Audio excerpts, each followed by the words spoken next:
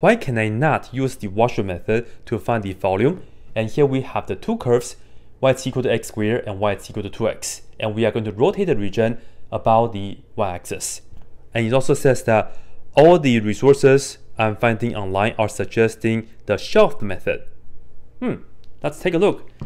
In fact, I'll tell you, both methods work, but the shelved method might just be much easier. So I will do both for you. So firstly though, let's just kind of look at the picture right here.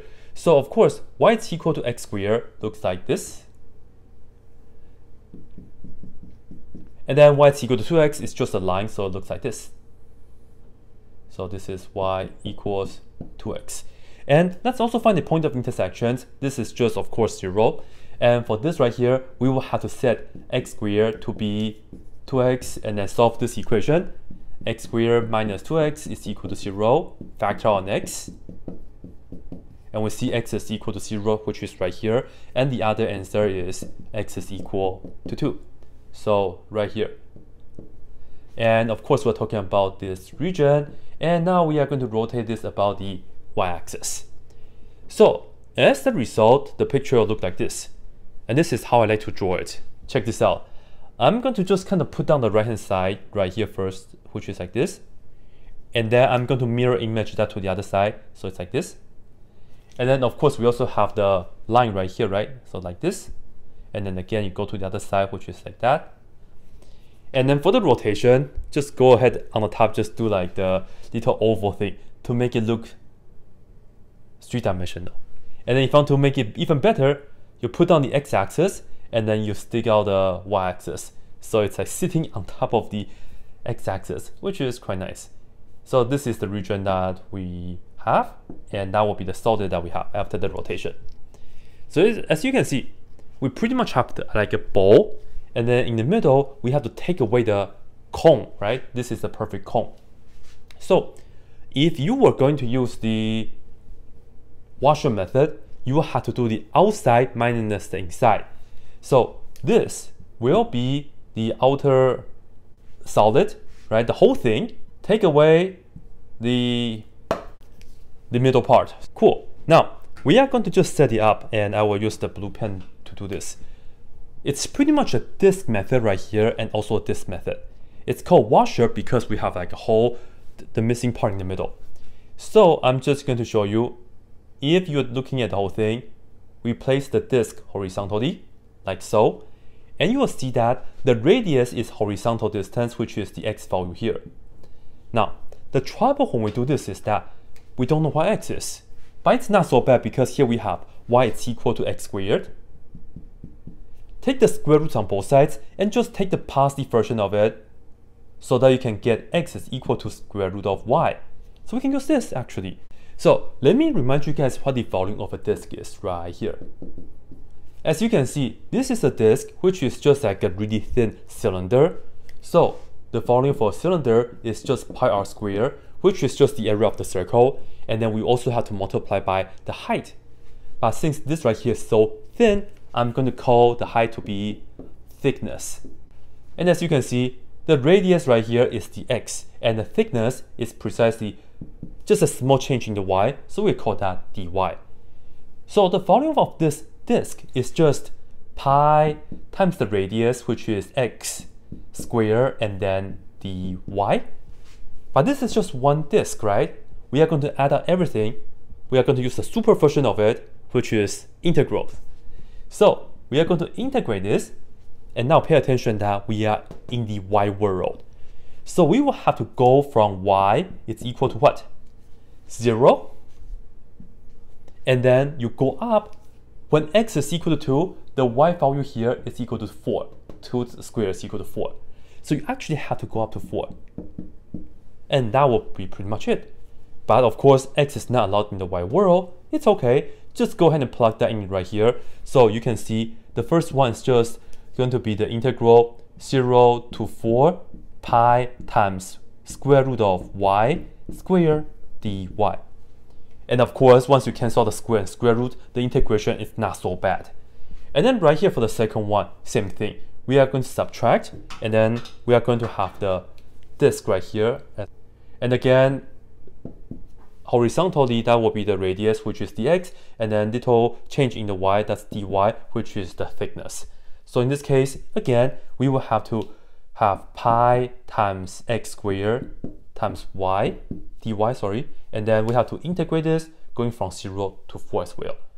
And then we're going to subtract, and then right here, of course, is integral going from 0 to 4. Pi is pi. Now, what's x though? Well, we will have to look back to this equation, which was the y equals 2x, right? And then divide both sides by 2, x is equal to 1/2 y. So this is the x equation that we have to use, plug into here. So we will have parentheses 1/2 y, and then square that dy. And of course, for this integral, it's also not too bad. So you can just go ahead and compute it. So it's totally okay to do it with the Washoe method. Now, how are we going to do this with the shell method though? The advantage of doing the shell method in this case is that because we're rotating vertically, so we're going to put like, just imagine like a roll of toilet paper. So I'm just going to make a vertical cut like this. And this time, we will have to measure the thickness like this, which is going to be dx. It's a small change in the x. So make a cut, and then we're going to rotate it this way. So I'm going to go here, and then we still have that shell like this. Each shell is just going to be a what? Like a rectangle. We will have the length times the height and also the thickness. All right, so this right here is a shell. And what do I mean by that? Again, you can just imagine you have like a roll of toilet paper, but I just have a paper right here. So it's like this, right? It sits up like that. Now, we need the volume of this piece of paper. First, you can see that this right here is a circle. So we need to have the length of this, which is just the circumference of the circle. In our picture here, you can see the radius is just x, the horizontal distance. The circumference, it will be 2 pi times the radius, which is going to be x later on. So it's like that. And then of course we multiply, I'm not doing the function with you guys. I'm going to multiply by the height of this right here, so it's h. But this is just the area of this piece of paper, the shell. We need the volume. What do we need? This paper actually has a volume as well, as long as we times the thickness of the paper. So we multiply that by the thickness. So we have the dx, that's precisely the thickness. The r is dx. Now we will need to know the height. Now for the height right here, we can see that it's this red curve, the y value, minus this curve in black, right? The y value here. So the red one here is this, and that's the one on the top. So I will call that yt. And the one that's on the bottom is this black one, right? Notice this black one right here. This portion is on the bottom. So yb is the x squared. And the red one is right here, 2x. It's above that.